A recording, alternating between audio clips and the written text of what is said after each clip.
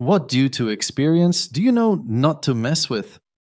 Water, rivers, current. I'm a fairly good swimmer, and I wanted to swim in a river where the current seemed really tame. Boy, was I wrong. Just small moving body of water dragged my poor body like a leaf in the wind.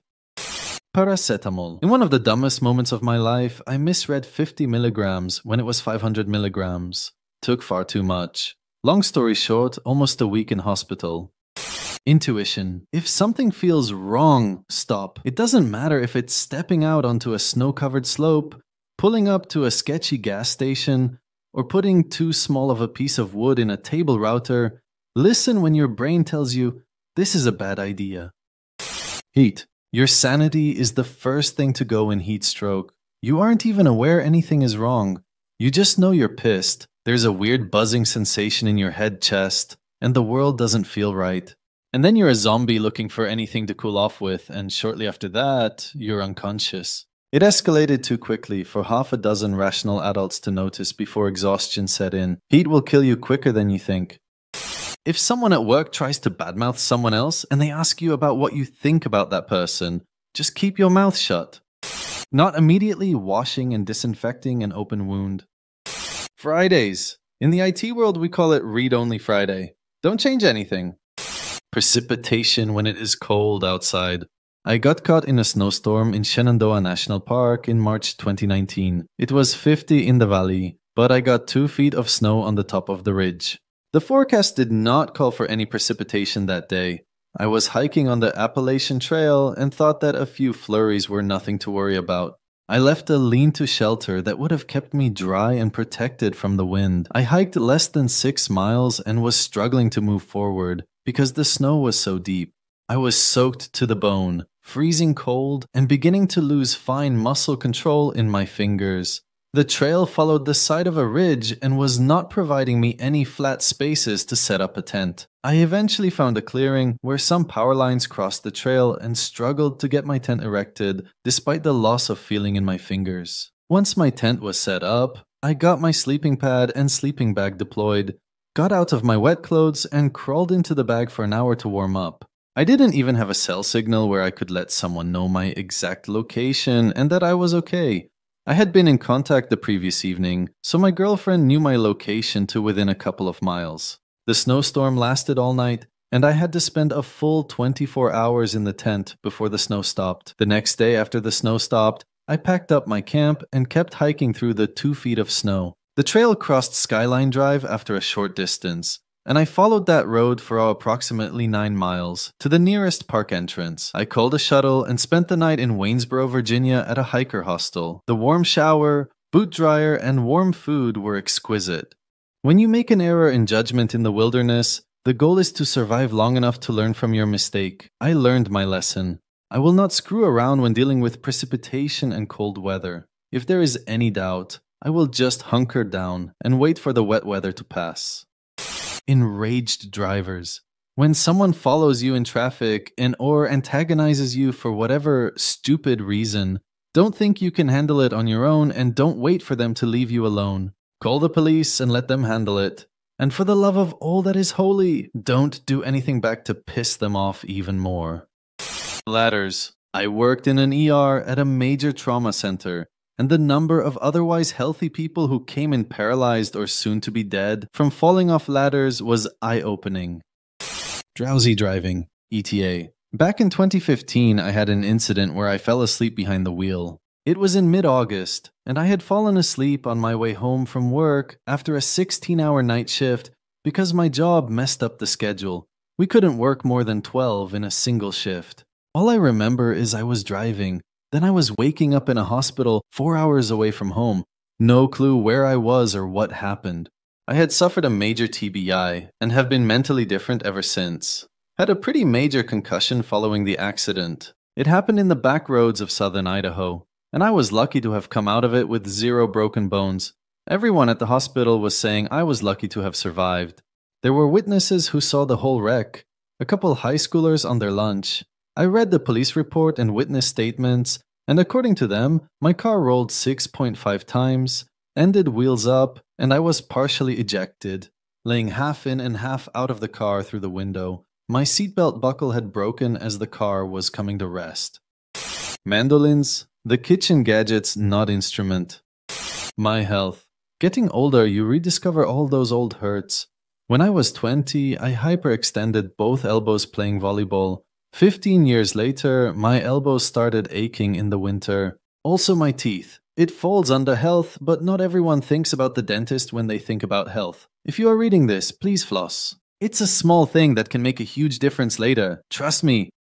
Never ever trust a trench or a hole over your shoulders deep. You will die a horrible death. Yes, at the beach too. Trusting people's blinkers to mean they are turning. Meth. Ruined my life for a while and I had to fight tooth and nail to get it back. 18 months clean. For real, when you hear not to try meth, not even once, heed that warning. Concerts. Ear protection is massively underestimated and the ear damage is permanent. Chickens while there are chicks present. My brother is a cruel little shit who liked being mean to animals while we were kids. He liked hurting them for the feeling of power it gave him. So he hurt a lot of small wildlife, like frogs and garter snakes and mice. When that stopped being enough, he decided to go after livestock. We had chickens.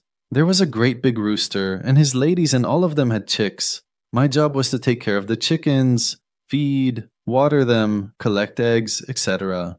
My brother was bigger and stronger than me, so one day he decided to have fun and grabbed up one of the little chicks in the coop and squeezed it until it started to scream for help. My attempts to stop him did nothing. Now the chickens were used to me picking up the chicks and petting them, so they weren't alarmed when my brother picked up the chick. When it screamed, however, all hell broke loose. All the chickens went after him, going for his face and eyes.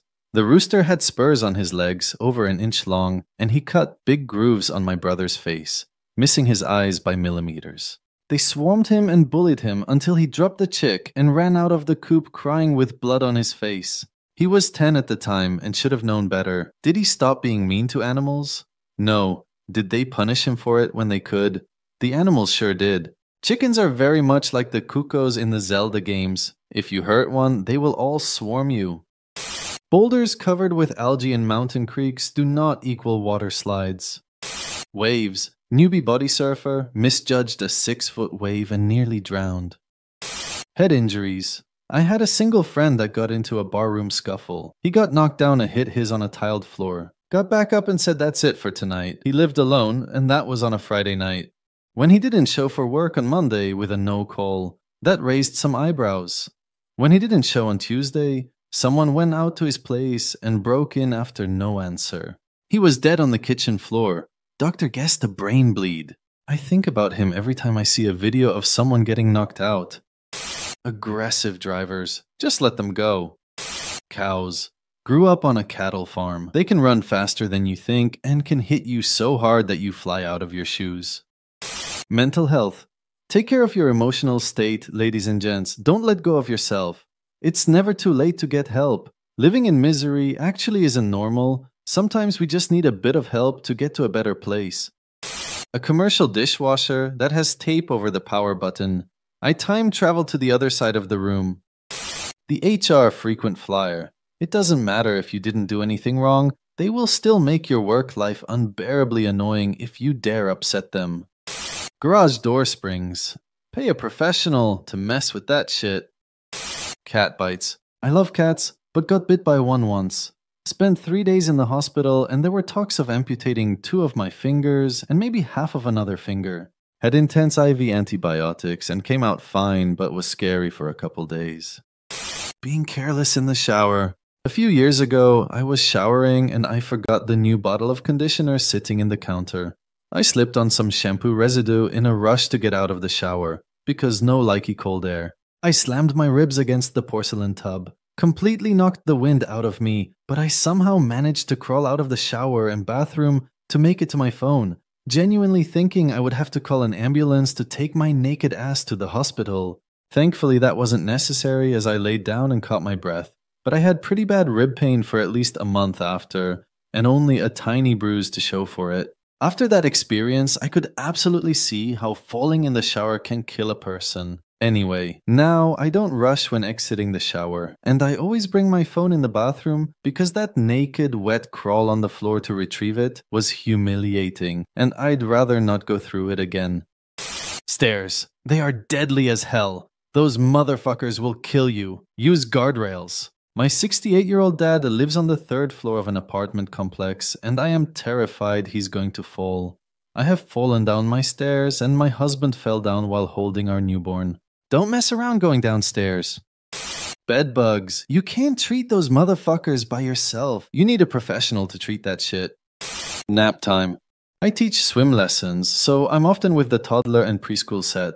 One of the first questions I ask now when arranging a meeting time is whether the kid still naps. Yes, great. We're gonna avoid that time in like 30 minutes before and after it. Trust.